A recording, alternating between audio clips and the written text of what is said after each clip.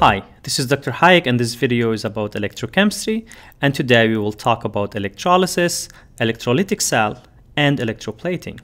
This is going to be the last video on the series of electrochemistry, so please check my previous videos.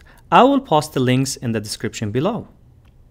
A galvanic cell produces current when oxidation-reduction reaction proceeds spontaneously.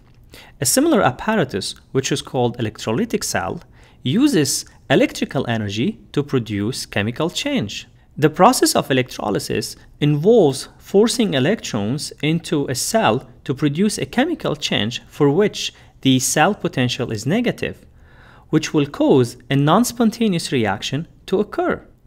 Consider the following reaction between zinc and copper. The cell potential is 1.10 volt, which is positive. So this redox reaction will proceed spontaneously in the forward direction, and therefore it will form a galvanic cell. If we were to force this reaction to proceed in the reverse direction, we have to apply a potential which is greater than 1.10. The power source with a voltage greater than 1.10 will force the electrons to flow in the opposite direction. Notice that since the flow of electrons is opposite in the two cells, the anode and the cathode are reversed as well.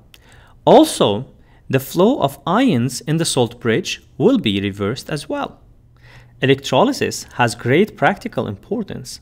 For example, charging a battery, producing metals from their ores, or plating an object, which is the example that we will see next. Consider the following electrolytic cell where a ring is being plated with copper atoms. Now, the copper electrode represents the anode where the oxidation is happening, and the ring represents the cathode where the reduction is happening.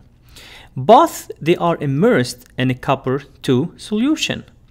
As you can see in here, copper ions are being generated from the anode and they are being reduced at the cathode, which means plated on the surface of the ring. The copper electrode will decrease in mass with time and the ring will increase in mass with time. Now we will consider the stoichiometry of electrolytic processes. The question is, how much chemical change occurs with the flow of a given current for a specific time? Now suppose we want to measure the mass of copper that was deposited on that ring. We know that at the cathode, the copper is getting reduced, and therefore we have a reduction half equation.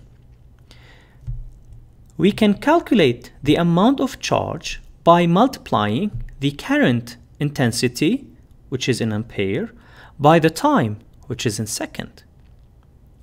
We know previously that the amount of charge is equal to number of mole electrons multiplied by Faraday's constant, where Faraday's constant is equal to 96,485 coulombs per mole electrons. So from the amount of charge, we can calculate the number of mole electrons. From the half equation that's happening at the cathode, we can determine the number of mole of metal that's being plated on the ring by using the molar ratio between the metal and the electrons. From this expression, we can calculate the number of mole of metal that was deposited on the ring. Using the number of mole and the atomic mass of the metal, we can calculate the mass of metal that was deposited on the ring. So let's review this.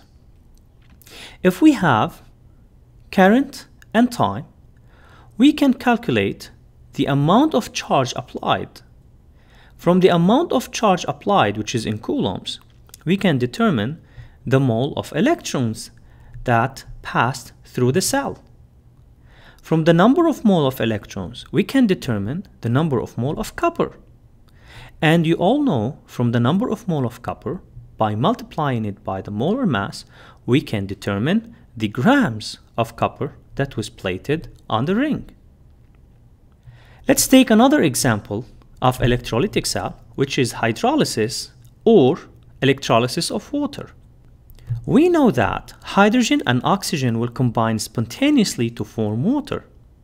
The free energy released can be used in a fuel cell to produce electricity.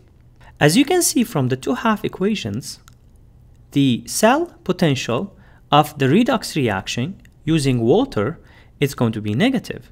When a potential greater than 2.06 volts is applied to water containing enough ions for a current to flow, an immediate evolution of bubbles of hydrogen and oxygen will be observed. Note that twice as much hydrogen is produced as oxygen. I hope this video was helpful to you, so please like, share, and subscribe, and I will see you next time.